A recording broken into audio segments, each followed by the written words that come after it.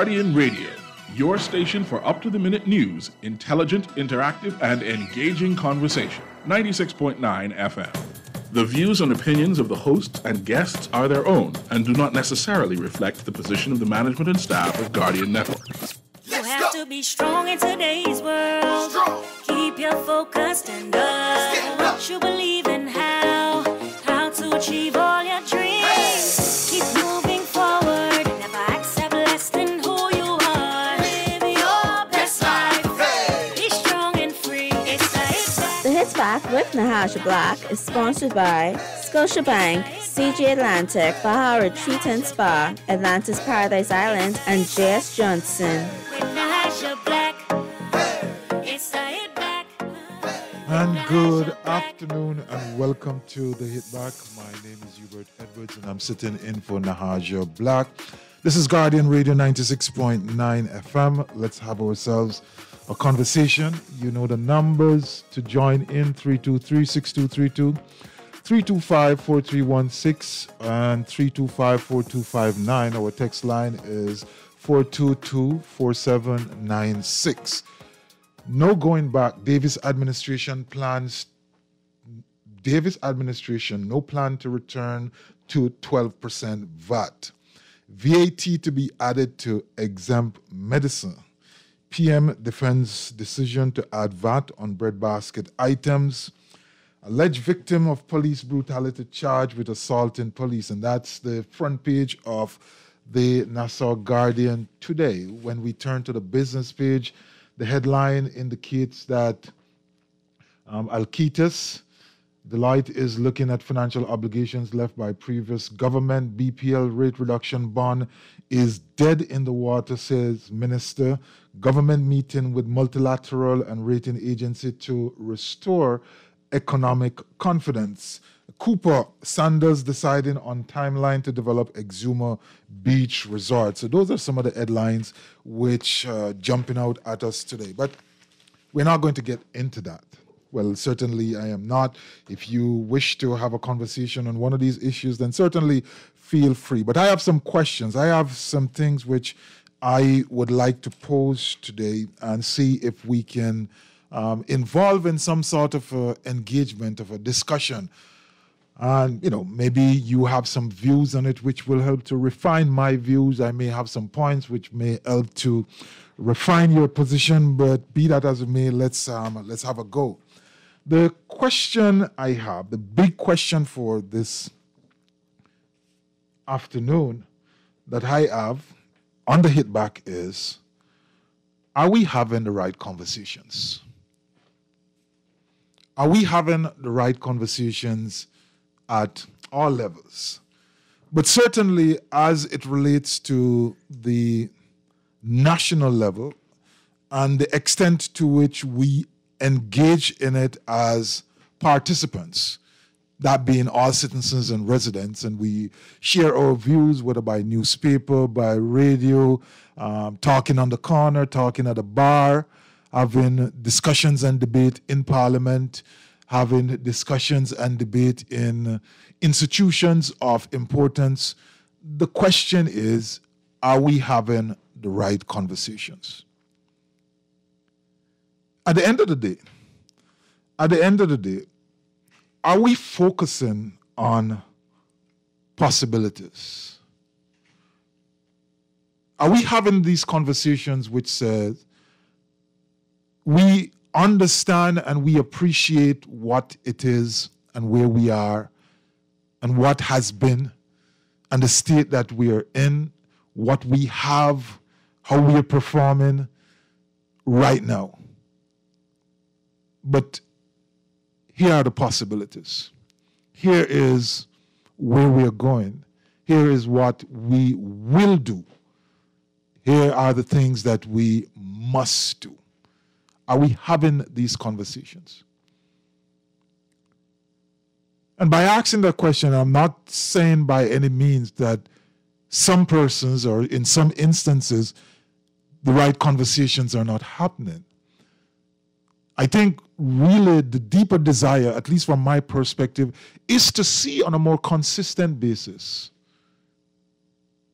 better conversations, right conversations, conversations which are not being derailed by short-term outlook, which are not being derailed by some type of a tribal separation, if you will, partisan separation, separation of ideology, maybe separation by denomination, separation by class, separation by color, but a conversation which is coming together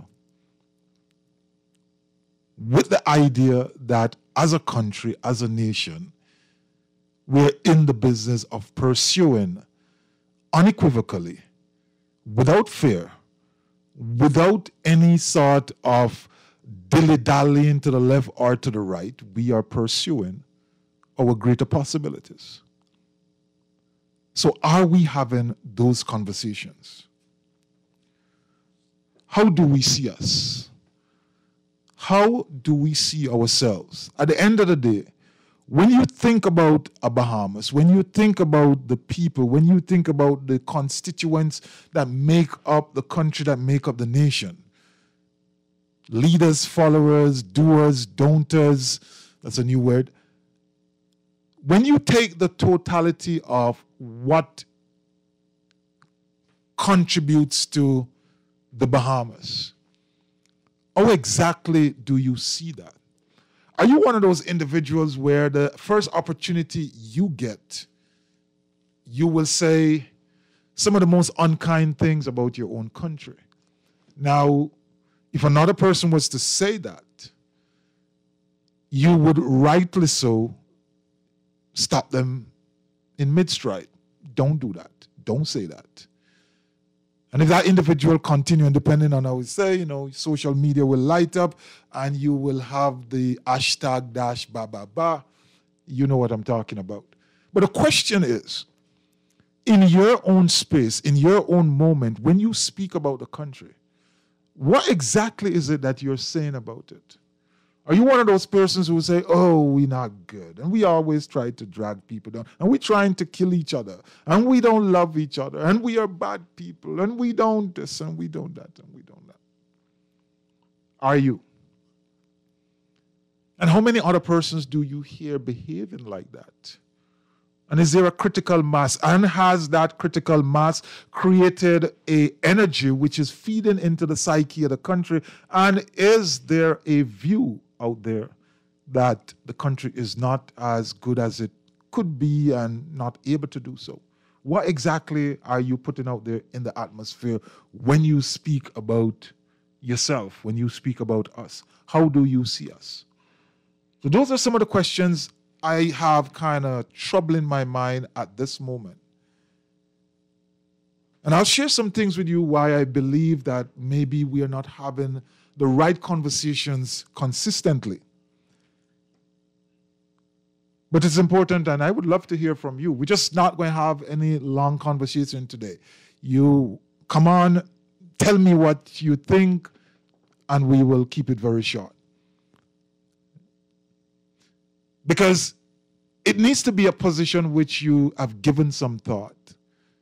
Think about it and ask yourself, and then answer, and then we can share. Are we having the right conversations? Are we?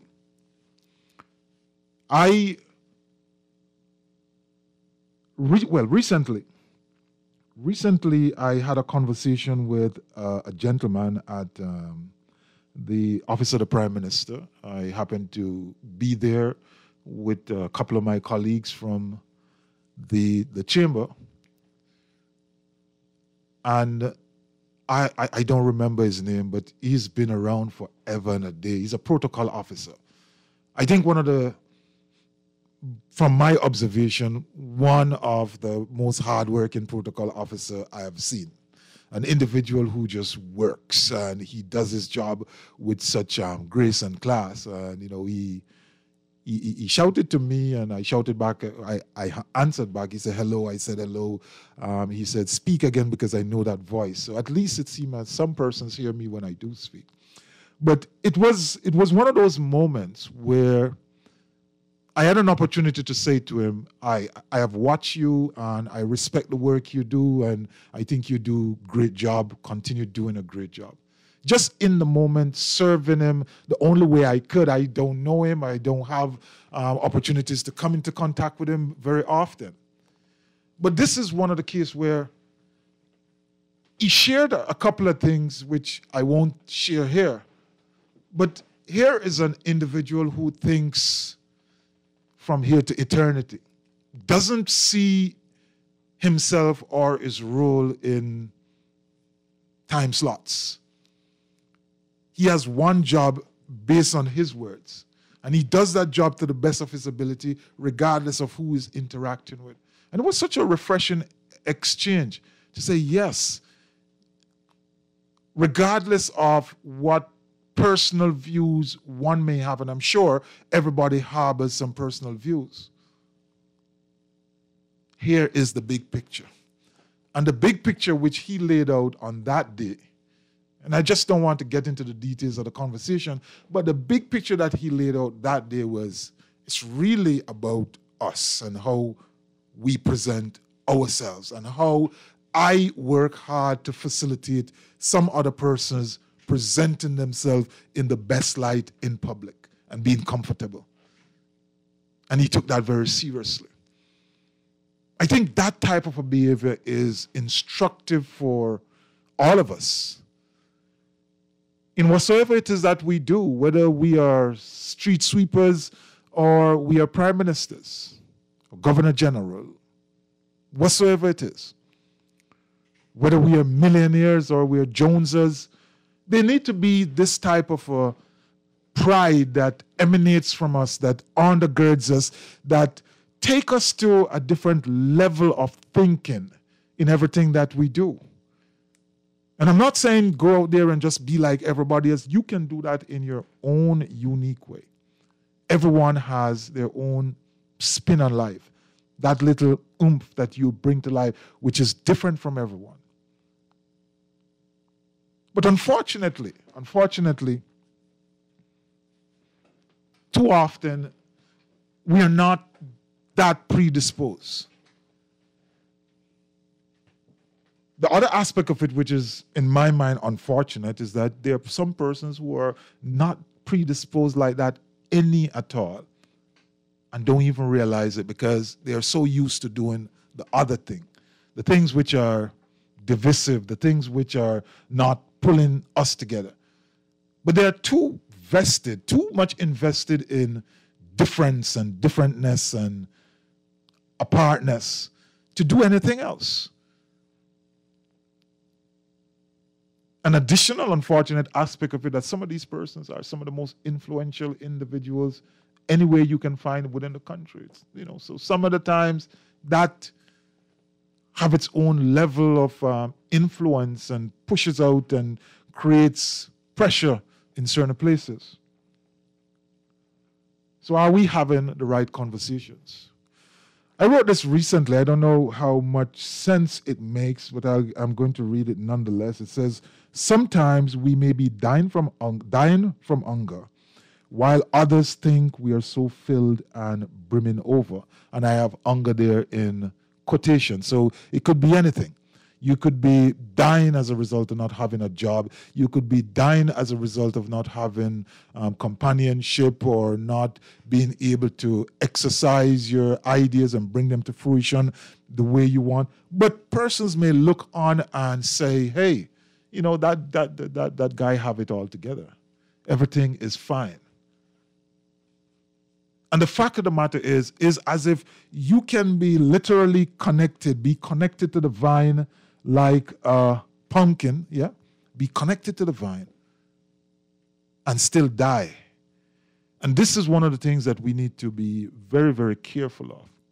That in the way we operate, in the way we have the conversation, in the way we go about doing these things, we don't have connected bits and pieces of us which are ultimately dying even though they are connected to the vine, or even though they feel or believe they may be connected to the vine, because the sustenance is just not there. So, are we having the right conversations? Let me come back. When we come back on the other side of this break, let's jump right into it and share some of the conversations that I am thinking that maybe we should have just a little bit differently. You're listening to the Hit Back. Come right back. This traffic report is brought to you by Shield Insurance and Prudential Loss Adjusters.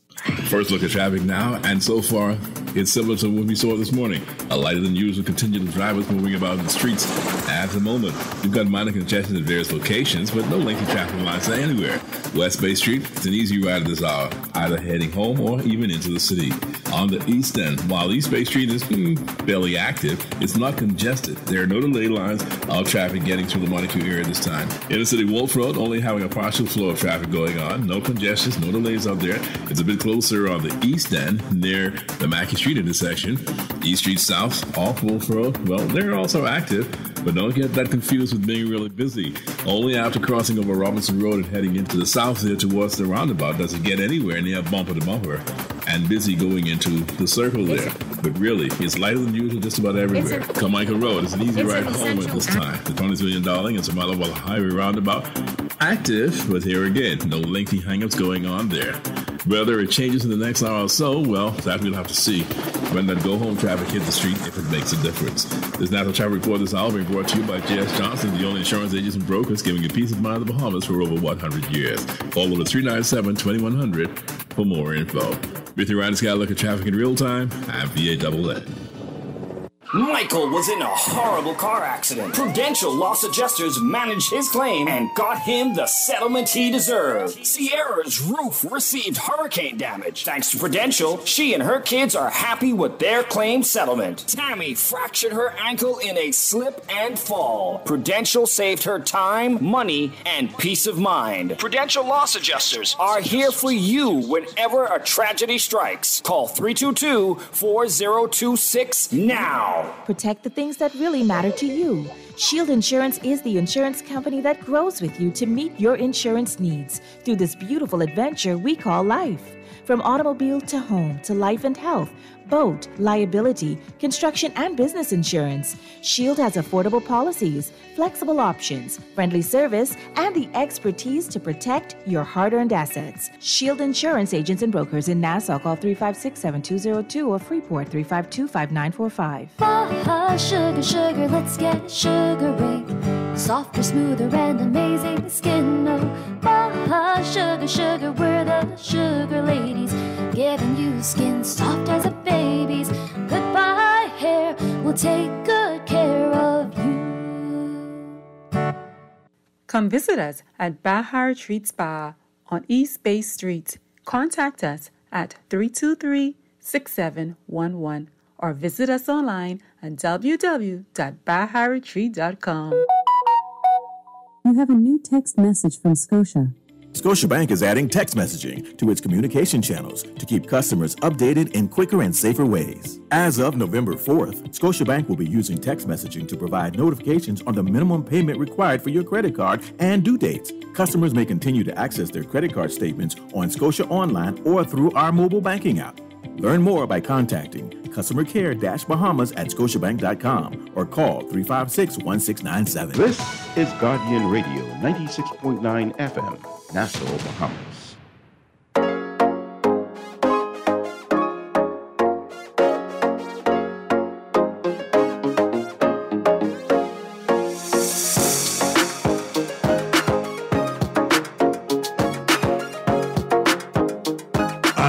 Welcome back to the Hit Back. We're having a conversation about conversation. Are we having the right conversations? But today we want to focus on, as you call to share, we want to talk about solutions. Let's talk about solutions. Let's remain in the positive. Let's divorce ourselves, at least for today, from complaining about issues, from criticism. Let's take the issue. I'm not saying I like the issue, but let's take the issue and let's talk about the solutions. Because every single conversation we have cannot be a win-lose proposition. You win, I lose. I win, you lose. Should we not get to the place where we start to have these conversations from a point of view of, win-win? Because ultimately, if you and I represent the totality of everything that there is, so every time one wins, 50% loses. So the question is, how can we create a more facilitative environment where the outcome is not such that you win, I lose, I win, you lose? But that can only start. That will only start when we shift our thinking and the conversations which follow. The way we transact or prosecute these conversations have a fundamental effect on how they will terminate. Now, I wanted to go east and you wanted to go south. Somebody is not going to go in their desired direction if we have to go together. But if we do sit down and have a conversation and explore the pros and cons, I may come to the realization that your direction is superior to mine, and ultimately your direction is going to be more valuable for us in the long term. So the sustained value dictates that I should acquiesce to your knowledge, to your wisdom, and move in your direction. But it's not a case where you just bash me over the head and say, hey, that's the right way. Well, if you don't want to come, I gone. You seek to serve, and you seek to show, and you seek to create consensus, develop consensus that, look, this is the way to go, and this way may be good for you, but this other way is fundamentally more better for us. And in that really simple statement is where the answer lies in many, many instances. Because the conversations that we are having are often about me and I and you. Positive, negative, negative, positive, however it is. And not so much so about us. About where does the benefit terminate for us? How is it that at the end of the day, we are all good because of what is happening? So are we totally invested in win-lose conversations? Or are we willing to terminate that type of a thinking, or at least moderate that type of a thinking, and start to approach this business of looking at us? Where and how can you and I come together such that the total is more than the sum of the parts? How do we get there? I believe we get there by changing the thinking and shifting the conversations. By divorcing ourselves of the need to win all the time or to cause someone else to lose. But understanding that every single thing that we do within the national landscape, that is, we must ask the question, or at least we should ask the question. And if we are not asking these questions, then obviously we are not operating at the optimal level of thinking which is necessary. And that question is, where is the Bahamas winning in this? You went left, I went right. You get some, I get none. In this grand scheme of things, the Bahamas lose. The country lost. Is that the way we want to continue to have our conversations? Is that the way we want to continue to build a nation, to build a country? Or do we see ourselves as having an opportunity to hit the pause button, at least for a moment, to give ourselves time to think? And maybe in that space when we hit the pause button, we will behave in a certain way which will then spill over for the long term, or at least spill over differently than it is right now. Are we willing to consistently ask ourselves the question, are we winning in this? Are we always going to be satisfied that I won and the devil take the hindmost? You on your own. At what stage are we going to realize, are we going to come to a clear understanding that until we start to win, we are all losing? In that scenario, in that situation, yeah, one or two persons are going to be okay. Well, more than one or two. Some persons are going to be okay. But the totality of that is that a lot of persons are not going to be. Unfortunately, it is the persons who are most likely to not be okay who are, in many instances, the great drivers of these suboptimal conversations, these suboptimal reasoning. They are the ones that give wind to the sail and give impetus and power to the engine of the divisive conversation. By often repeating it, by often embellishing it, by often taking unconsidered or ill-considered and ill-informed positions, which just drive people further and further and cloud the reality, create rose-colored glasses. And we see the world in dim terms, different from it actually is. And the question I have for you today is, it may sound a little bit preachy, but the question I have for you today is, are you connected to the vine but dying? Because the vine, the Bahamas, the sustenance that you receive will only be as good as the health of the vine itself. Now, as in everything else, depending on where you are connected, your sustenance may be more. But all things being equal, you're going to find a critical mass connected in some place where it's going to be very economical, the amount of sustenance that you will receive.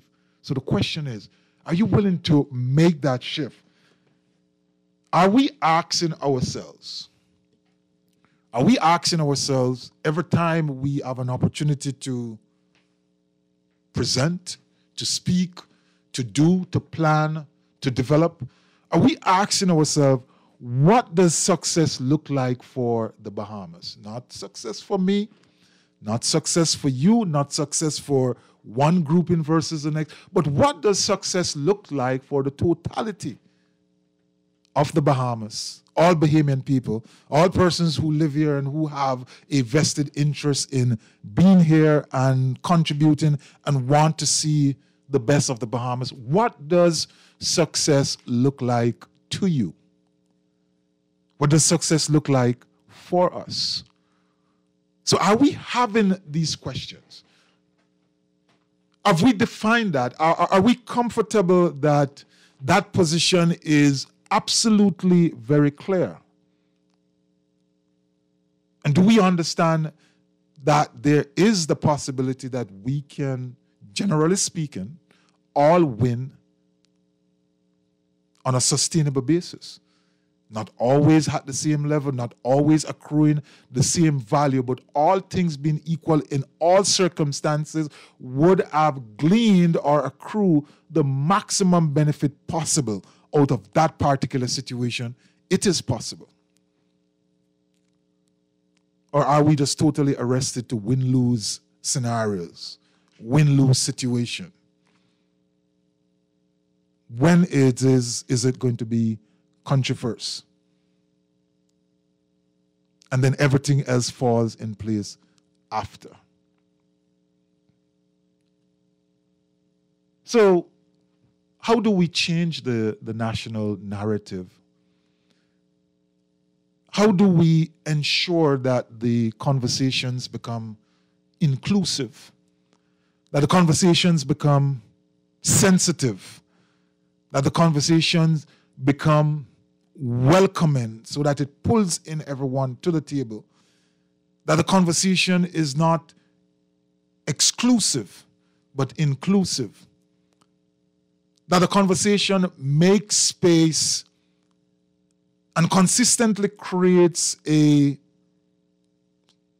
stool for anyone willing and committed to sitting at the table at the moment and contributing. Not someone who wants to pull up chair and take up space. There's no space for persons like those. There's no time for persons like those. But for individuals who are willing to contribute to the advancement of whatsoever the circumstance is, how do we ensure that we all become comfortable, that there's a space there? It may not be taken, the opportunity may not be seized, and that's absolutely fine because that's a decision. But should there be a desire to do so, will it happen? Can it happen? And in the process of happening, are we advancing ourselves? Are we getting better? Are we growing? Are we moving forward? Are we challenging and confronting the things which impact us on a day-to-day basis, the things which are not so good? So, I have another question. What are the things needed so that Joe Public, the man on the street, starts to win consistently? I really don't have the answers. I think you do, or you might. But I have lots of questions. I have lots of questions that I can ask. So my question is, how does the man on the street start to win consistently? Start to believe that there is hope, an opportunity, and greater facilitation for him to win consistently and easier. For him to not have to jump through 500,000 hurdles to come out at the other end with nothing. For him to start to believe that I can dream again, or I can dream, and that dream can be manifested into something great, because I am at a place, I'm in a country, I am surrounded by individuals who we are thinking about us, and we are thinking about, not that I'm sitting down and saying, Mr. ABC, it is your time now, but the thinking is, what do we do to ensure that any Mr. ABC who step in this space and who have an idea, who have an intention, who have a commitment, a determination, who will persevere, who will be resilient, can get it done? How do we do that? So how do we ensure that Joe Blow, the Joneser, who suddenly decide, I don't want to be a Joneser no more, I want to be a multi-millionaire, how does he transition? Maybe a stretch, yeah, but let's stretch our thinking. But how does he transition from a place where there may have been a thinking around scarcity, can't be done, don't have enough, suffering, the system beating me down, blah, blah, blah. How does he transition from a thinking of that to a thinking where we are embracing what I open with, the possibilities? I had an interview with Dr. Charles Diggis recently, and he consistently spoke about the unlimitlessness of possibilities. I think that's the term he used. The unlimitlessness of possibilities. So even at the point where you would have exhausted that, it then morphs into new possibilities, greater possibilities, because there's always growth, because that's what we do. That's kind of the essence of nature. Don't mind people suffering and struggling and look like they don't care, and they tell you, boy, I can't bother, I can't manage. Every single human being of sound mind have a clear desire to grow, to be better, to have more, to do more. No mind what you want to hear people tell you. Some of the biggest fights some individuals have based on the philosophical grounding that they pursue or acquire unto themselves is reconciling this innate need, this innate pull towards things, towards achievement, towards doing more, and balancing whatsoever the teachings or the groundings of whatsoever philosophical framework they follow. Ask them. If they're honest, they will tell you it's the truth. Now, over time, some persons have been able to master that balance. But the fact that it is there tells us that all of us want to be better. So it's easy to make the argument, therefore, that as a collective, as a country, as a nation, we want to be better. We definitely want to be better. But how do we get there? How do we start to change these conversations so we get to the point where all of us can be better? Every single person is in a better position. We will wait for the answers that you may have. But we're going to take a break here, and when we come back, I'll share some of my conversations, some of the things I want to think about and want to see more balance being created around. So you're listening to The Hit Back. I'm sitting in for Nahaja Black. I'm Hubert Edwards. I want you to join me on the other side. Don't move.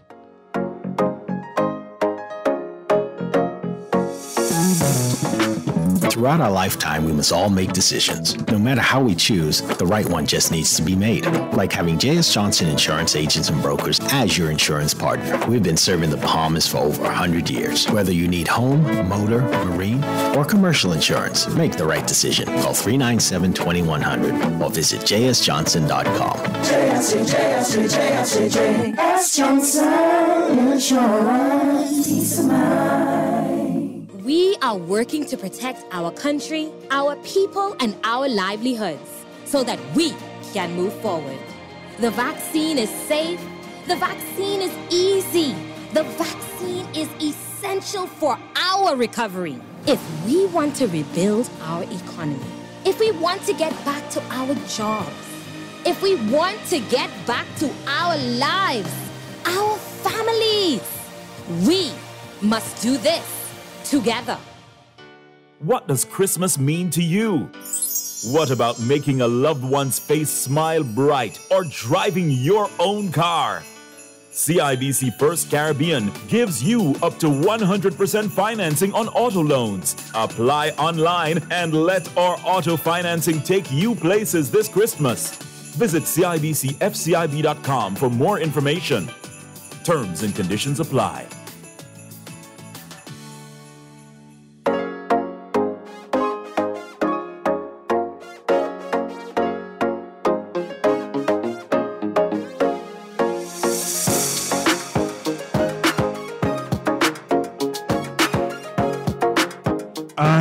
Welcome back to The Hit Back. To join us, 323-6232, 325-4316, 325-4259. Like I said, we're looking for solutions today. We're keeping it positive. But we want to hear from you. Text line 422-4796. We're talking about how we change the conversation. We're questioning whether or not we're having the right conversations, or at least having the conversations in the right way. And how can we do that to ensure that when we talk about us, when we talk about country, when we talk about the government, when we talk about the institutions, we are being empowering rather than being disempowering. We are pursuing conversations which look to be win-win as best as is possible, as opposed to win-lose. And we're exploring the idea of being connected to the vine, but yet still, have the high potential of drying out. And that largely is a function of the quality of the vine, or at least the quality of the point at which you are attached, maybe, if we use a pumpkin plant as an analogy. I have a pumpkin plant home, and some part of it look vibrant, some part look not so good. There's a part which I see a new pumpkin on. I'm glad for that because I was about to root it up. But the whole matter is, how are you connected and what are some of the issues? So we have a new administration. And as part of this all works, the transitioning, if you will, various ministers are touring the areas which fall under their ministries: health, agriculture, social services, Department of Corrections, and so on and so forth. So persons are moving around and becoming more familiar with what falls under their portfolio, under their purview. What seemed to be consistent is the refrain that, hey, the health tour, we need lots of money, and things are really bad. Not just the plant, but also people. It's not looking good. The Bahamas healthcare system is at a place where the country can be proud of, or not to be proud of. Significant remedial action is required. That's a part of the vine that we're connected to. An important part of the vine, and it's not in a good state. The Minister of Agriculture and Family Island Affairs yesterday, I think, viewed Bamsey and he said, oh, I'm totally disappointed. This place looked like one of those Chinese abandoned city, ghost cities. Now, oftentimes, and this is why I start the conversation where I started it. Oftentimes, because of the way we think about life or the way we view our existence, there is aspect of that conversation which is welcoming, which is music to some people's ears. Because what he said was, for example, Bamsey is in a bad condition. What some people hear is the last administration mash up Bamsey. What I want to draw your attention to is the Bahamas has an institution called Bamsey, and it is not in the best circumstance. It is important for the advancement of the country, and the Bahamas and taxpayers by extension is going to have to fix that. Now, it's not about them, we and I. What I just did was to put us in the picture, totally. Us, we will have to fix that. So in every instance that we hear something which is not elevating, which is not positive, we have to pause and ask ourselves the question, what does that mean for us as a country? Yes, it may make some people look bad. Yes, it may set up some persons to look good, to gain some wins, to demonstrate greater performance or greater capability or competency. But in the totality of it, it's one full transaction. It's not a transaction which completed because the way one group of persons met it now makes everything different, or the way one set of persons had it before will change its trajectory. At the end of the day, it's the totality of the transaction. It's part A and part B coming together, which will inform the way the future is played out.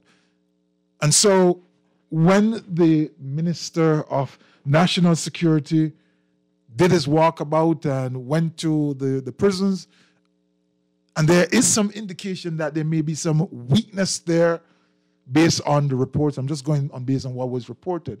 We must ask ourselves the question, how does this impact the Bahamas? What does this say about the Bahamas? What does this say about our penal system? Is it rehabilitative enough? Can we be comfortable that the persons who are going in and out of prison, are they going to come back into society and be good persons because they've been rehabilitated? Or are they going into a place where, because of these weaknesses, and I may be extending and exaggerating here, because of these weaknesses, persons are going to come out and we are going to be in a state of living hell? Or do you see that as a conversation which says A failed and now B is the one in charge and things may or may not be different? Or are you seen and say, oh, yeah, so we fail, now you have it, you go fix it. Let me see what you can do with it. Or do we want to get to the place where we really and truly and fundamentally and with significant conviction marry ourselves to the idea of asking the question, then what does that mean for the Bahamas? What does that mean for us? What does that mean for taxpayers? What does that mean for our national debt? What implication does that have for our deficit? What implication does that hold for our standard of living? What implication does that hold for our next generation, 20 years from today, 40 years from today? What does that say about us in the grand scheme of history as a generation today in charge? How will we be judged? Are we looking at it in that way? And that's what I'm asking about. Are we having the right conversations? Or are we having the conversations in such a way which is always going to be, maybe small, but putting in these little wedges in the fissures which appear, and eventually they just keep getting wider and wider and wider until there's a crack. We have a caller? No, not at this time.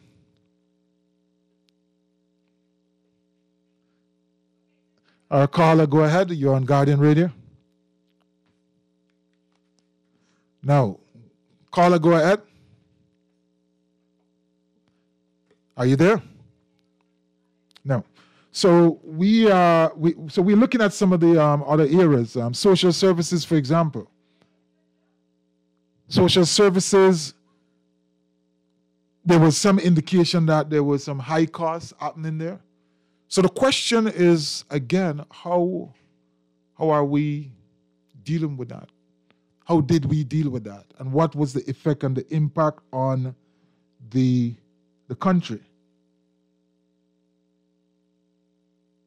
How do we view the picture, the financial picture from one administration to the next? Do we see that as an ending and a start, or are we honestly and bold enough and with full integrity, appreciating the fact that the transition from one administration to the next just simply represent business as usual, another day for the Bahamas? It's not that something ended with them and started with another.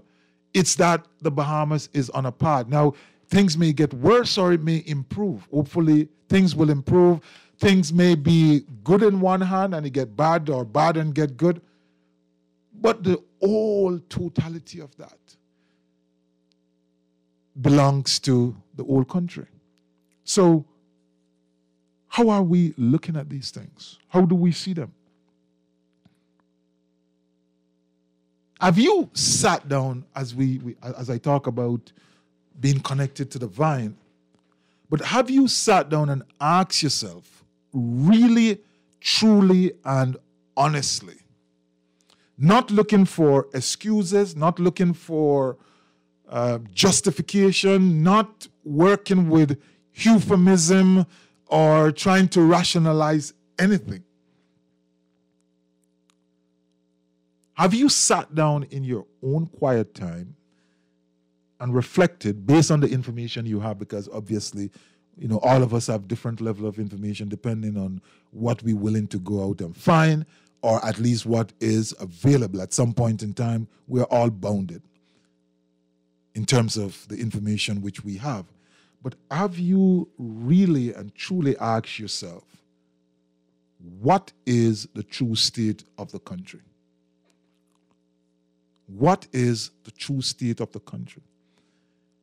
And by that question, I don't mean what our deficit is. That's a part of it. I don't just mean what is the quantum of national debt. But exactly what is the state of the country?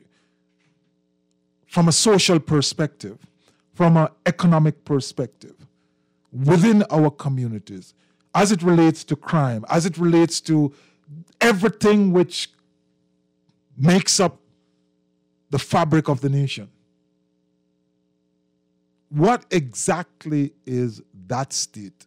And is that state the way you would wish it to be? Is that state the best way we want it to be?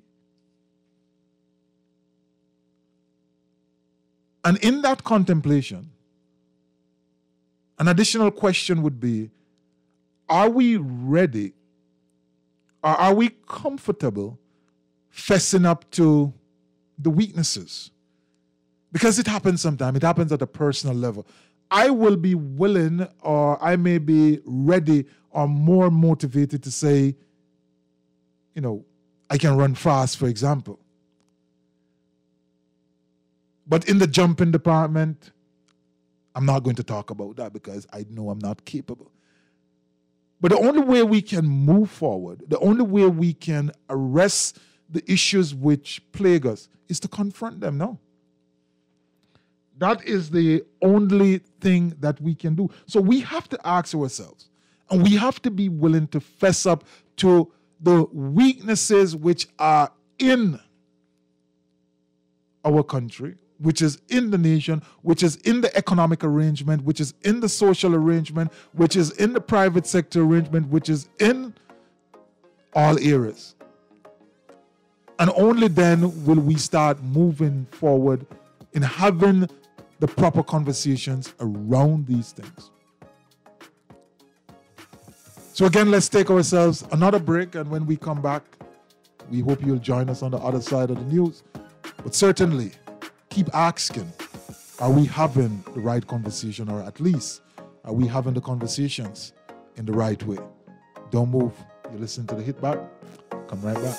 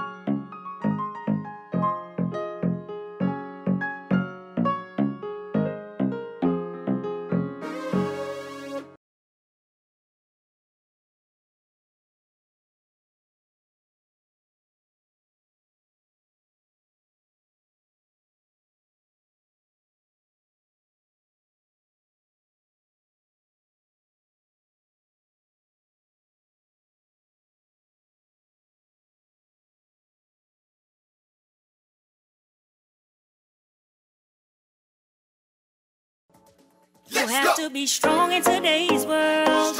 Keep your focus and up. You believe in how to achieve all your dreams. Keep moving forward. Never accept less than who you are. Live your best life. Be strong and free. It's the Hit Back with Nahaja Black. It's the Hit Back with Nahaja Black. And welcome back to the Hit Back. I am Hubert Edwards, sitting in for Nahaja Black. She has some urgent issues to deal with today, and so certainly a pleasure to be here. We still asking you to join us in the conversation if you so desire, but otherwise we will continue as we have been talking about this whole issue of whether or not we are having the right conversations, or we're having the conversations in the right way, whether we are focusing on the possibilities, the limitless of possibilities that exist within the country. How is it that we are looking at these things? Are we seeing them really as just pure challenges, or are there opportunities for great growth? How do you see them? how do you see the things which face the country today? Do you see them as challenges or do you see them as opportunities? So when we went out, the question was, have you been minded to ask yourself, what is the true state of the country?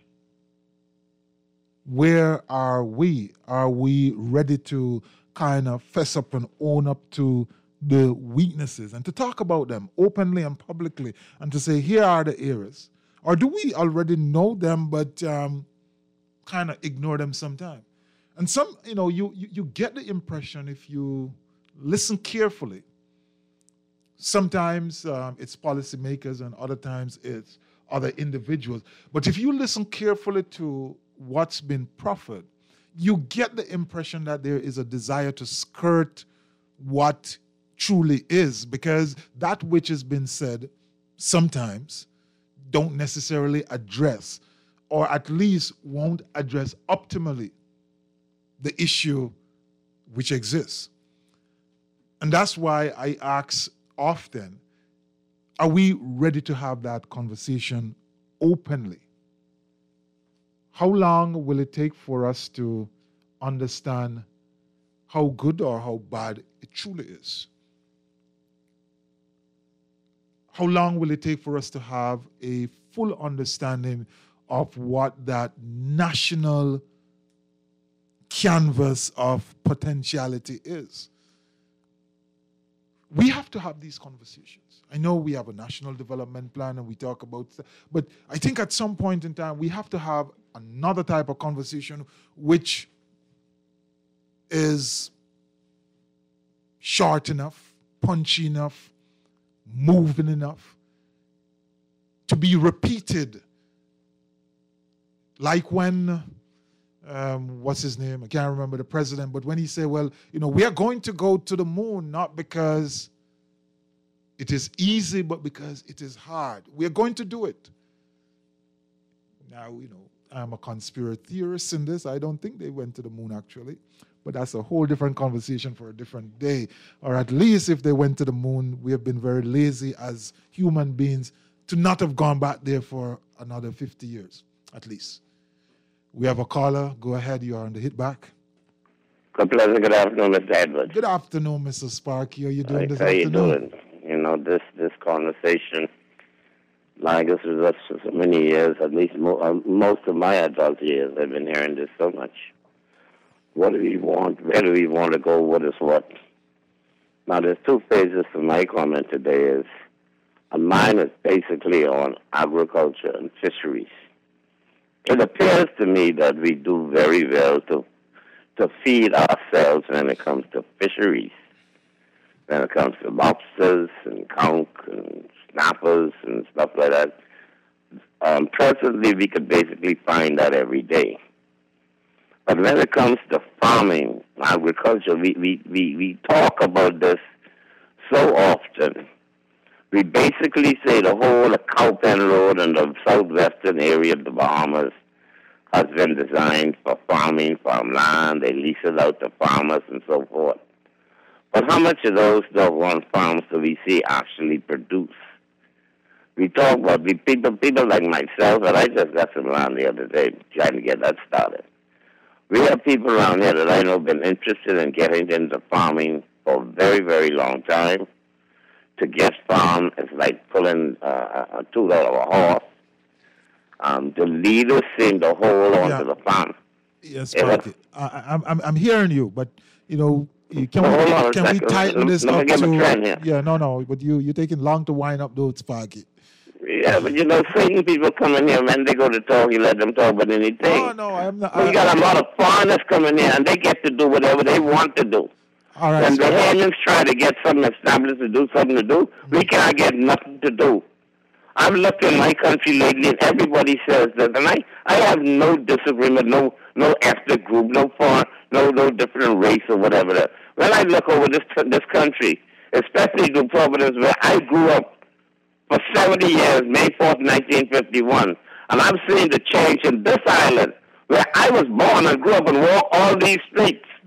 And I see foreigners come in my country and taking it over gradually.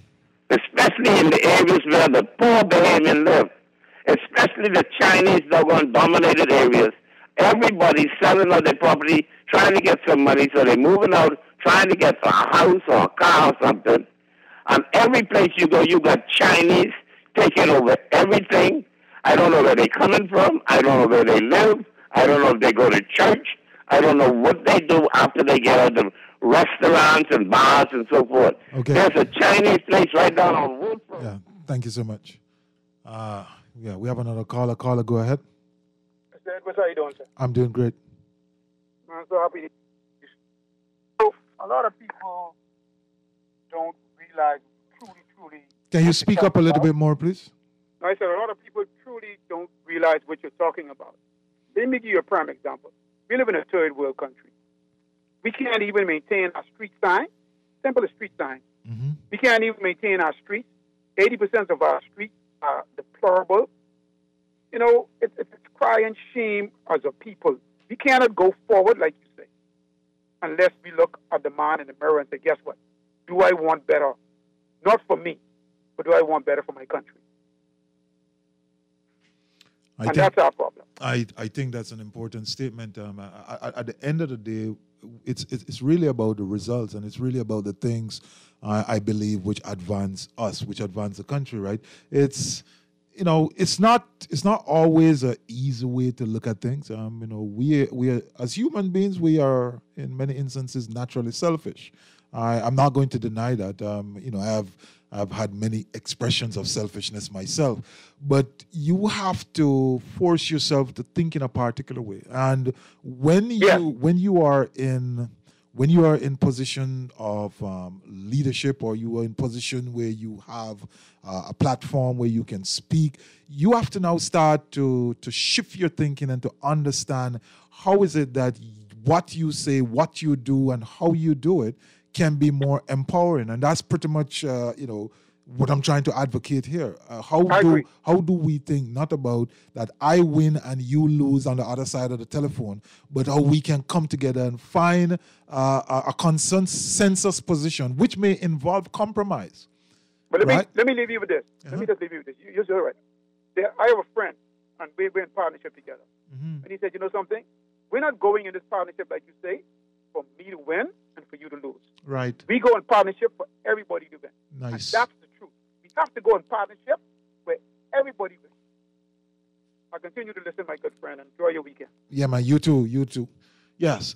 As I was saying, right, there may be instances that where compromise is needed. And I use the word compromise in the most respectful way, not compromise to do bad things, but to say, I have a view, or I have some rights, or I could impose myself on this particular situation, but for the greater good, I will give up some because it's going to be better for all. But for the greater good, I am not going to say it in that way. But for the greater good, I'm going to step away. I'm going to do the right thing. I am going to be consistently honest in everything that I do, but for the greater good. You rearrange or reorganize the way you behave. Hopefully it is coming from a place of deep-seated conviction, but at some point in time, there has to be that shift. And so I continue to ask yourself the question, what do you see? Are you seeing challenges or opportunities? So as I look around, and you can agree or disagree with me, I see an energy sector in the Bahamas which is in trouble, which is weak, which is driven by fossil fuel, which is in many ways behind the technology of the day, certainly for BPL as it relates to its distribution system. It's not at 2021 level. But do we see that just purely as challenge, or do we see that as an opportunity to ready and to season the country for the future from an energy perspective? It's going to be a hell of a lot expensive, believe me. It's not cheap to fix it. And this is just me on the outside thinking about it. I don't know. I don't have detailed facts. I'm not into that sector of the business. But I think it's going to be expensive. But the first thing that we need to do is to say, yes, this is going to be very, very, very expensive. But this is how we are going to do it. We are going to go to the moon, not because it is easy, but because it is hard. We are going to change the whole nature of our energy system. We're going to have a system that meets 22nd century standard, not because it's easy, but because we know it's hard, but because we are willing to do it. Huge opportunity.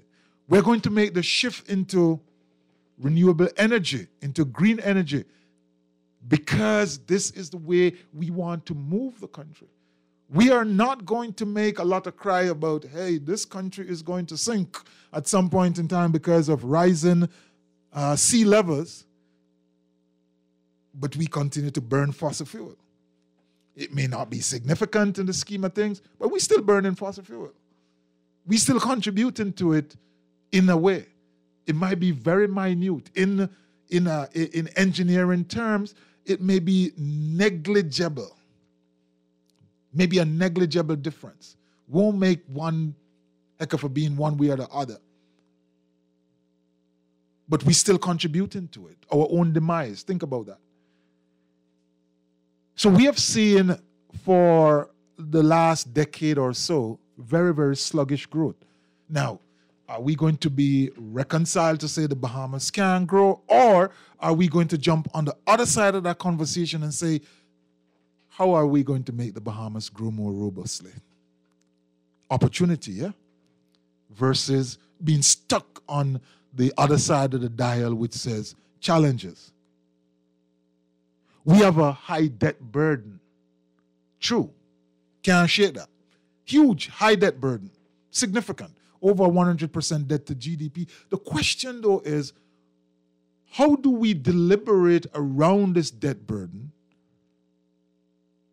to contemplate how did we get here? What were the things that we did? What were the mistakes that we made? Where was the waste? Where was the inefficiency? Where was the ineffectiveness that brought us to this point? And therefore, how do we fix that and season ourselves for the future?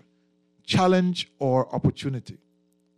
Which one you wish to lock onto?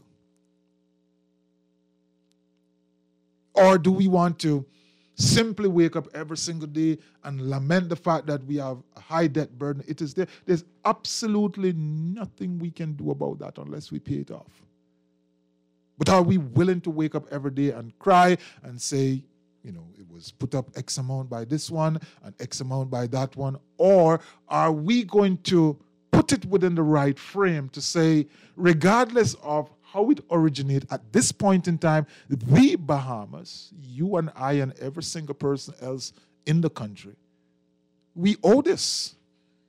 And the generations to come owe this. The question is, how can we work to reduce the burden as best as is possible right now? How can we make the changes to ensure that that burden isn't extended too significantly? And how can we put this burden on the next generation at the lightest possible level, which we're capable of? How? This is when you shift from just being stuck on the challenges and move to opportunity. Because in the space between those two, I think there is growth. Because there's absolutely no way, I can tell you this, there's absolutely no way we pay that debt off without either growing the country or sacrificing some lifestyle, some standard of living. There is a cost to be paid. The question is, how do we want to do this? Well, I don't want to give up any lifestyle, anything. Nobody would want to do that. We don't want to give up standard of living. So let's gravitate towards the other side, which says, let's earn our way out of this. Let's focus on the possibilities of where we can earn our way out of the current state of affairs that we're in. You see the difference? Either you're going stuck on the challenges, or you move very smartly into the areas of opportunity and focus on that. Because when you do, good things are going to happen, and they're going to happen not just for one or two persons, they're going to happen for a whole lot of people. Imagine waking up tomorrow morning and our debt burden is 50% lighter. That won't happen, but just imagine it. What would be some of the knock-on effects? Well, chances are our servicing for that debt is 50% lighter, which means that we have maybe another $250 million to invest in roads and schools and so on and so forth, rather than paying that out to persons who lend us money. Isn't that a better situation for all individuals? Maybe there will be more money to pump into SBDC so that persons can start business, more money to be pumped into the development bank, more money to be pumped into areas which are facilitative of growing other new industry or existing industry which are floundering. We have to shift our thinking from the challenges. We have a large young population, proportionately, compared to many, many other countries. The Bahamas have a large young population. And it also have a very high unemployment amongst young people. Challenge or opportunity. If an individual is not working for whatsoever reason and have this desire to work and is willing to be creative, willing to be innovative, if facilitated, then certainly we have great capacity. So no matter how you think the country is doing, you have to now be saying, well, you know, the way these things are going, all of a sudden Facebook named Meta, and we start to hear more about layer 1 and layer 2 of the internet, and we go into the metaverse and all sorts of stuff. Things which, you know, old people like me are not maybe totally comfortable with, but with a young population, what should we be doing with them? Well, they don't have no job. And they create a burden on the social system. Well, if they are going to create a cost on the social system, why don't we change that from a burden into an investment?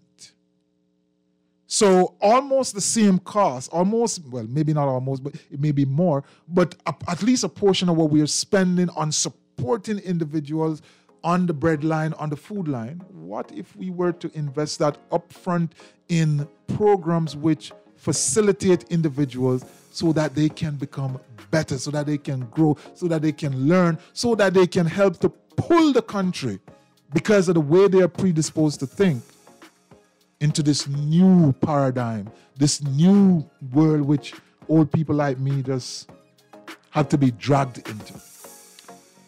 You're listening to the Hit Back. When we come back, we'll continue that conversation and I'll highlight some other things. Are we stuck on the challenges, or are we going to be focused on the possibilities? Don't move, come right back.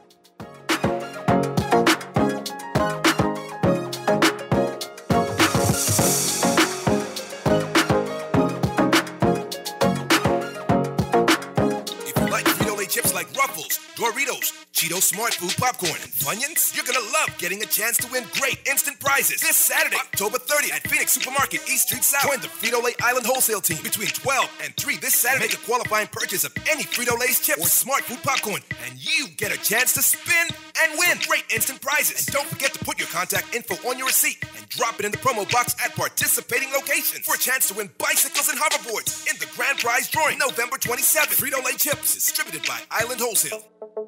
Tired of banks forcing you to use technology to bank the way they want you to? Your convenience is important. So no matter what your banking needs, Commonwealth Bank's friendly staff are always available in branch for that personal one-on-one service. But when you choose technology, our online and mobile banking app offers you state-of-the-art functionality. The choice is yours. Commonwealth Bank. Bank the way you want.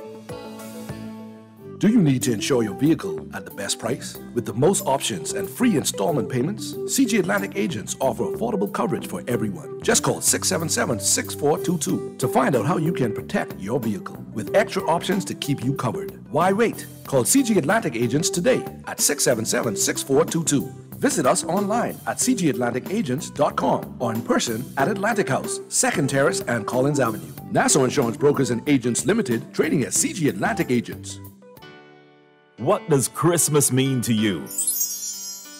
What about the joy and satisfaction you get in starting the home projects you've wanted to do all year?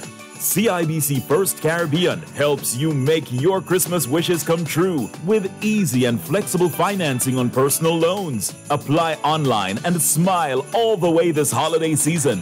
Visit CIBCFCIB.com for more information. Terms and conditions apply.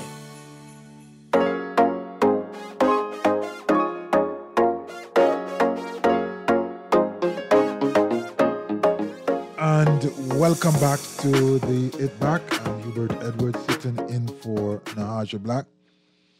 We're having this conversation. Well, luckily a couple of persons joined me. Sparky contributed. We had another caller. Otherwise it would be a monologue. But yeah, we're looking at some of the challenges, and we are asking ourselves, are we going to be stuck on that side of the dial, or are we going to flip them and ask, how can we create greater opportunities? So, for example, the location of the Bahamas right next door to the United States, does that give us any type of advantage? Have we leveraged that advantage to its fullest? Is there more that we can get from that?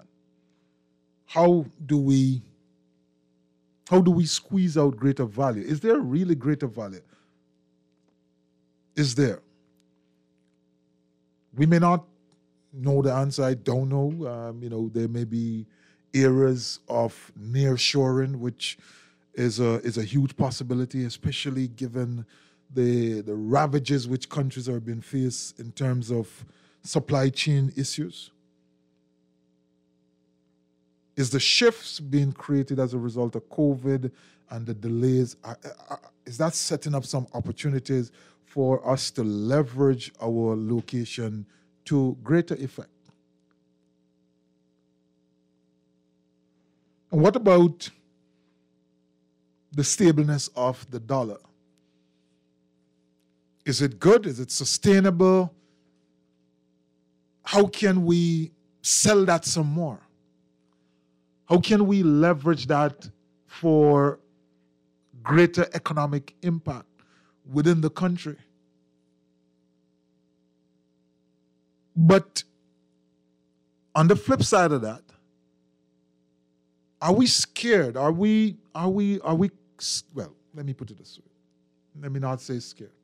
But are we comfortable accepting the fact that the Bahamas is going to be good for some people, a good much people, persons who have lots of resource, lots of contacts, lots of influence, who can find capital. The Bahamas is going to be good for those persons like almost every single time. And then there are other persons who are going to start small, and depending on the era or the niche or the competitive arena that they're in, some persons are going to be good. They're going to get a little bit bigger. But for the most part, the majority of the businesses, they're going to struggle. They're going to stay small. And the main reason for that is there is a lack of internal markets which facilitate sufficient scaling up of businesses. You just can't get enough market to grow your business. But will we be willing to grapple with that? Are we having a conversation that say, hey, on one hand, we have this big debt. On the other hand, we are not growing well. On the other side, we need to grow. But we have small, very small internal markets. And that will not facilitate the type of buoyancy we need. And we must be willing to come to grips with that and be willing to make that change. Or are we going to be stuck on the part of the challenge as far as that is concerned? Or grab the opportunity Be flexible, be willing to change, be willing to do it in a sustainable way, but understand exactly what we're trying to achieve. Think about it. In the last 20 years, just sit down and name on your one hand or on your two hands the big companies in the Bahamas. Which one are they? Big companies. Where do they serve? Who do they serve?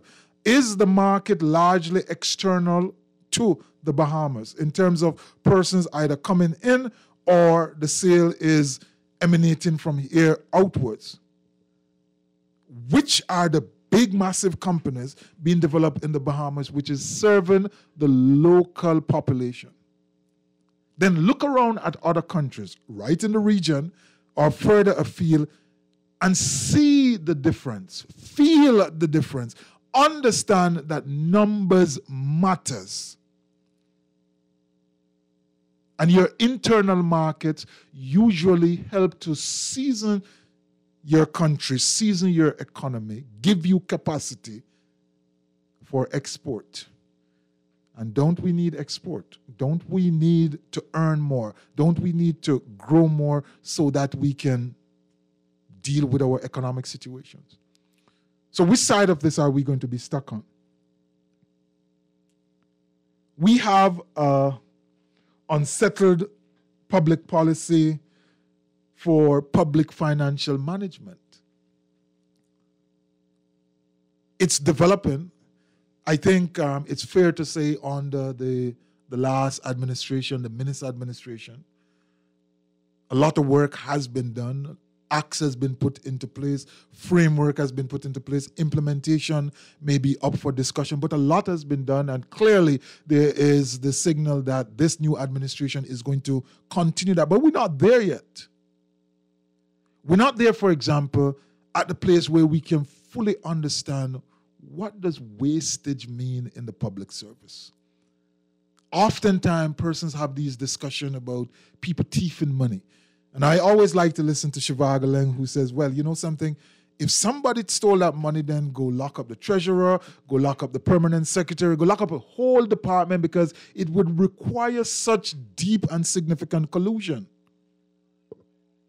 So we don't always take enough time to reflect and ask ourselves the question, what does these wastage mean? Where do they come from? On reflection, on contemplation, some of these are as a result of decisions which are very costly. We make a decision to buy A versus B. We make a decision not to act. We make a decision or we drop the ball on something, and all of a sudden the government have to pick up the cost. We see errors which are reported in the newspaper on a daily basis where the Attorney General office didn't defend adequately a particular action, and as a result of that, they lost out in court. These are some of the areas where we're losing out. And so public financial management reform, which goes to the heart of these things, which is designed to hold persons accountable, to build transparency, to ensure that it is more visible where the problems are, and as a result of that, to discourage and ultimately eliminate. If there is corruption, also get rid of that. But we are not there yet. We are unsettled. And what I would love to see going forward is a state of affairs which says, you know, you see, as it relates to these things like public financial management, reforms,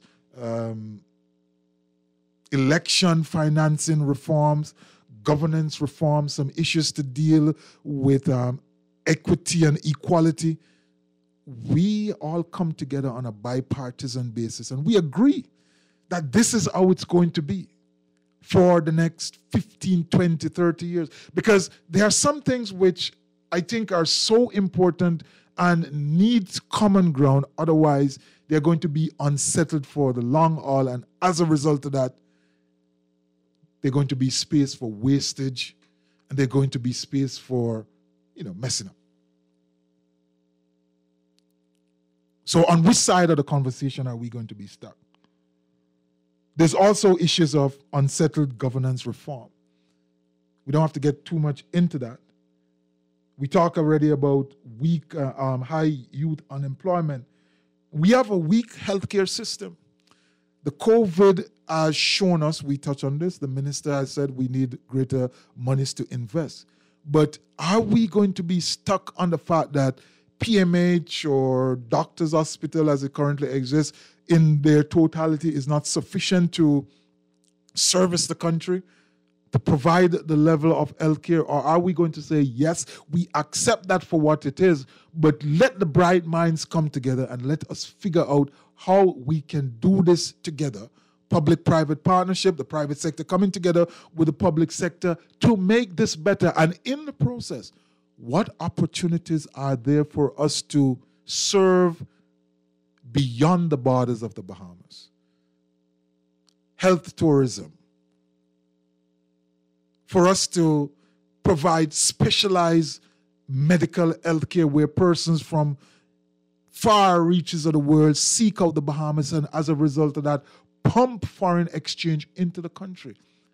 There's another way. There have to be another way. If we have a weak healthcare system which is not sufficient to serve the local population, then as we build that, if we build that with a bigger vision in mind, with a vision of serving beyond the Bahamian market, not to go serve some other people and leave the local market, but to have capacity which is so significant, which is so effective, which is there that we can do this well for the local space and we can extend to another place, to other people, like Cuba does.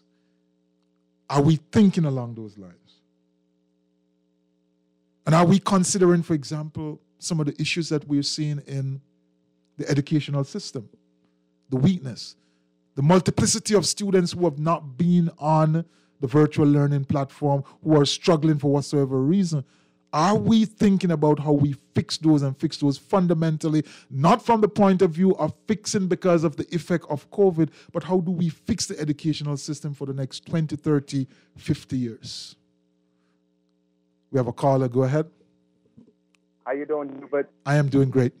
Yes, and to this awesome station, Guardian Radio, faithful listeners, sponsors, and everyone, good evening.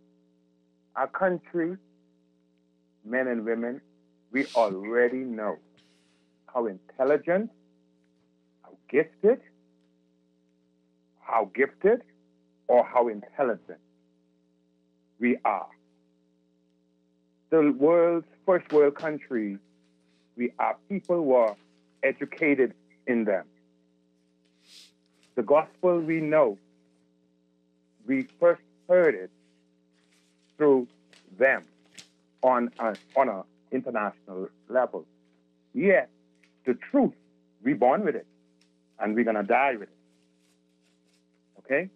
So, I just want on this beautiful Friday evening to wish the Bahamian people Godspeed in your gifts and talents coming to life. The day has come. And no government, no party, where we are in space and time is beyond government. It's a one world system.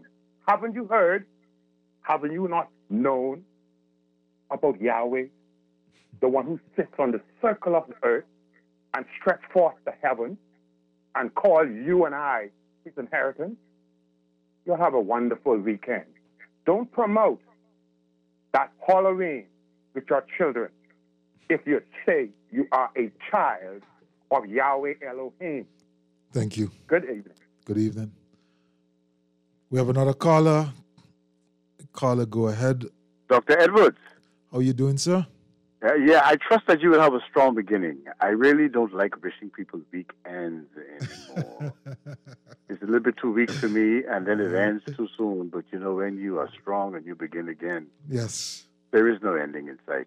Yeah. But you know, what we are faced with, in my opinion now, in this country, we have three nations living in the Bahamas: the Chinese, the Haitians, and what we could call Bahamian. I haven't figured out what that is yet. And when you apply your strategies to educating that group, well, there's one that you don't really have to because they get taught right at home. But how do we bring everybody along? You know what I'm trying to get at here? Mm-hmm. Without saying that you are here. How do we, because look, here's the deal. I had a situation where I need to get a jump, and I asked this friend, and he said that my battery jumpers were too tall, and he really meant was too long. And that's the language barrier that we seem to have with but you have to find a way. Hubert, how do we bring everybody along? Could you answer that for me? How you bring everybody along? No, I really would like to hang up. I want to know that. Yeah, okay. I'll take a crack at it. The idea of bringing everybody along assumes that everybody want to come along. But I think your question is fundamental in that if persons lag behind, they belong and they lag behind, ultimately it will be an imposed cost on the country. And to the extent that the wealth of the country is the collective wealth of everybody, and the extent to which individuals can independently, fend for themselves, then that reduces the burden on the government. I think that there is a commitment there's a clear, explicit commitment for those who lead to make sure that all those who belong are moving forward, are being educated, are being in the best position to live better life, to grow and develop. And the way you do that is through commitment, is through understanding and accepting what is in front of you. I don't pretend that the question you ask is an easy one, and it doesn't have some undertones, or at least it don't come with its own set of challenges, especially from a political perspective. And political because it's the political directorate that ultimately always lead the country one party or the next. But at the end of the day, the country is only as good as the totality of its people. And leaving some behind, regardless of who they are, leaving Bahamians behind, persons that you're going to be responsible for as a sovereign, ultimately puts the country in a worse situation. If you create by omission or by commission, and I don't think anyone is actively doing that, but if we fail to do some things which create a second class, third class, very, very poor people, ultimately you pay for that. You're going to have to send them to the hospital every single time. You will have to educate them all the time up to the highest level possible, or be faced with a group of individuals who do not have, who are not educated and fully functional to operate within the environment which they're faced with.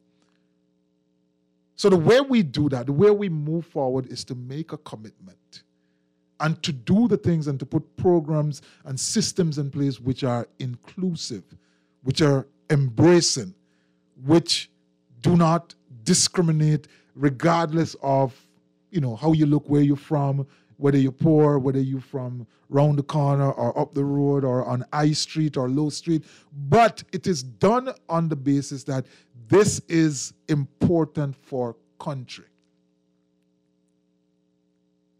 And then you have systems in place which can peel back the layer and make sure that persons at different levels are being dealt with. And this is one of the important element which local government can bring to a situation. Once you put the institutions and the structures and the system in place, and you have that commitment that we're all going to move forward with one vision to make this a better country, then I believe that's exactly how that is achieved. Let's take this our final break, and then when we come back, I will share my final points on whether or not we're having the right conversations, or at least having them in the right way.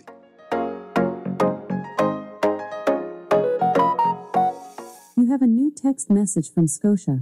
Scotiabank is adding text messaging to its communication channels to keep customers updated in quicker and safer ways. As of November 4th, Scotiabank will be using text messaging to provide notifications on the minimum payment required for your credit card and due dates. Customers may continue to access their credit card statements on Scotia Online or through our mobile banking app.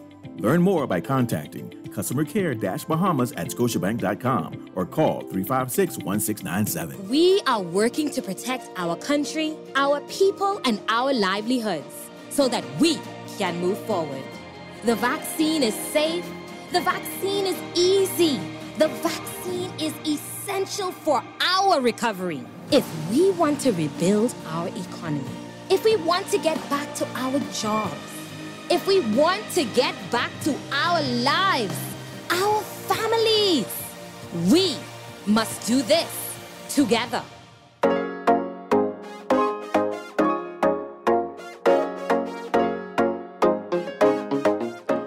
And welcome back to the Hit Back. I am Hubert Edwards, sitting in for Nahaja Black. It's certainly a pleasure to be here with you. And we have in this dialogue, sometime monologue, on the extent to which we are having the right conversations across the country in all of the areas, not just at the national level, but certainly, it's important to focus there. So we have what I believe is an underperforming agricultural agri-industry. I believe it has the potential to do way more. The minister yesterday said, well, I didn't like how BAMSI looked. So the question is, what are we going to do with that? How are we going to change that? Because perennially, this has always been the refrain from one administration to the next. This has been the same refrain. Things not looking good, things not managed well, things not at the level that it's supposed to be. It's not meeting its mandate. It's competing with individuals it ought not to be competing with. But how do we shift that? And how do we get to the place where the national discipline says that regardless of who is on seat, this is the direction that we'll go in. This is the way we will do it. There's some unsettled position on immigration. There's some stuff in the court. How do we channel our energy to make sure that those things, depending on where the ruling works out, is in the best interest of the Bahamas and leverage for the best interest of the Bahamas? How do we accelerate the reforms in state-owned agencies, state-owned enterprises? How do we use them and leverage them because they sit outside sometimes the autonomy of central government? How do we use them to accelerate reforms, to test changes, to move governance further and faster and deeper? How do we use, because they're challenging. How do you fix a Bahamas air when you know you need to keep communication with the rest of the islands, right? And it cannot be super profitable overnight. How do you make that shift as an administration? There are balances. But Bahamas here could become an incubator for some innovations, some changes as it relates to public finance reform, as it relates to governance of state-owned agencies. We can start some things there.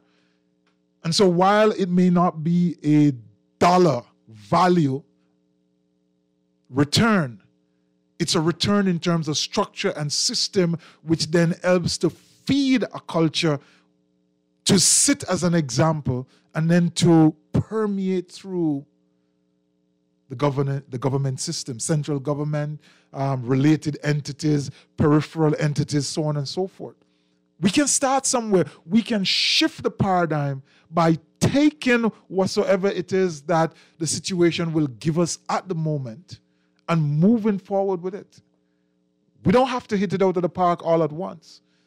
But the question is, are we going to be stuck on the side of the challenge, or are we going to move to the side of the opportunities? I believe that right now the Bahamas is in a place where, without much convincing, the challenges are significant. I don't think, if I need to convince you that they're significant, then you may have been hiding someplace for the longest while. But every challenge carries with it equal or greater opportunity, says Napoleon Hill, and I believe that. Embedded in every disappointment, every challenge is equal or greater opportunity. So if the Bahamas is at this point in time having so many problems, significant problems, I didn't say that there are problems. I just read a newspaper and I'm convinced that there are problems because the persons who know are saying that there are problems.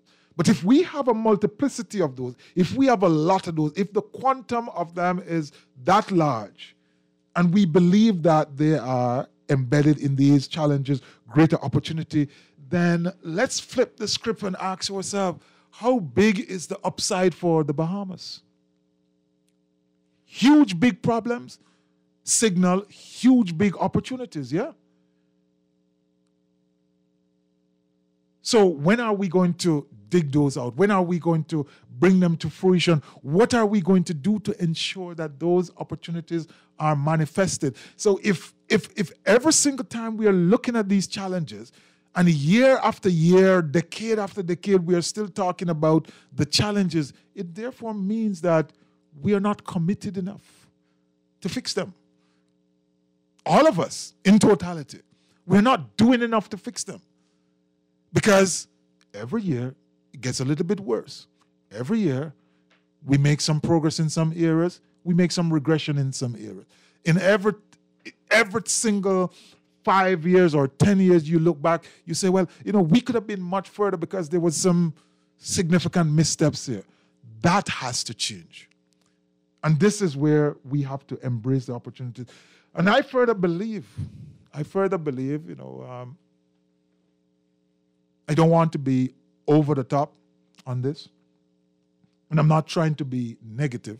I'm looking at this in a very positive way to underline the urgency which is needed. Here's my view. I've said this before, that the issues that we are faced with, if they're not arrested soon, arrested within the next 5 years, arrested within the next 6, 7, maybe 10 years, and 10 years is kind of long, if they are not arrested with great urgency, the future price that we are going to pay, not that we might pay, the future price that we will be asked to pay will be extremely, extremely uncomfortable. Today, we are faced with situations of contemplating, should we raise VAT or not? Some persons are saying, well, you shouldn't have cut the VAT. Some persons say, well, it's going to kill this era. And then, there's a lot of things being said. Maybe the conversation should not be about whether to increase or reduce VAT to make things zero-rated or exempt. Maybe the bigger conversation should be whether or not we should be pursuing still a regressive system of taxation versus a progressive system. See the shift? Now, I'm not saying that, go out and do income tax. I am saying that if we are having the conversations within narrow confines over a long period of time, we're moving up, we're moving down, we're shifting here, we're shifting there, and those results are not significantly and fundamentally solving the big picture that the country is faced with, then maybe, just maybe, a fundamentally different approach is needed. Are we willing to have that conversation? I've heard recently a raising of the question as to whether or not we should have borrowed in local currency versus foreign currency. And it's a good conversation to have, because the more you owe in your local currency, the stronger the position of the country is. But sometimes that conversation ignores the fact that the Bahamas has a peg, and that peg sits on reserve, and that reserve demands foreign currency. And if that foreign currency is not being earned, it must be borrowed.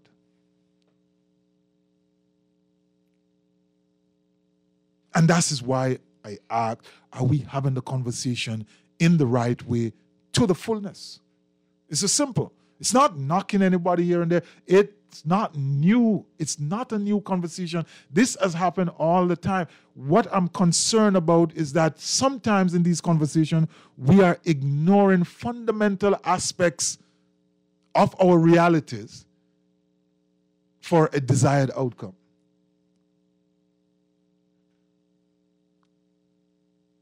So, how are we going to move forward? How are we going to shift the national narrative? How are we going to get to the place where we are embracing us rather than I and me? How are we going to say to ourselves, look, in the totality of this experiment called country, called democracy, called the Bahamas, at the end of the day, how will we work in such a way that we are all good? That we are better than yesterday, today, and tomorrow we will be better than we are today, and so on and so forth. Are we compelling ourselves? Will we compel ourselves to move away from our win-lose stance, generally speaking, our divided stance of I win, you lose, and get to the place where we start asking, how can we win together? How can we change the conversation which leads us in that direction? How can we do a better job at taking care of us, not just me or you? How can we all be better together? And it goes fundamentally to the question of how do we see us? Or maybe even a little bit more fundamental, do you see us? Is there a us in your vision? Is there a solid, concretized totality, like when you make an alloy where you take different metals and you put them together so that it becomes this new hardened thing? Let that represent us. Do you see that within your vision, within your scope? Is that the way you look at country? Is that the way you see from day to day? Because if we get to that point, when we get to that point, then all of a sudden I believe that things are going to change, and change fundamentally, because it's no more competition with short-term and suboptimal outcomes, but a desire, an effort, a working, a movement towards creating the best possible situation, the best possible circumstance for country, for every single individual on the face of this rock of 700 islands and keys called the Bahamas. Are we there yet? Are we willing to be there? So, are we having the right conversations? Or at least, are we having the conversations in the right way? You have been listening to The Hit Back. I'm your host for today, Hubert Edwards. Nahaja Black will be back on Monday. Have a great day. Have a great weekend. All that is left to say is one love, walk good, Ubuntu, Jagai.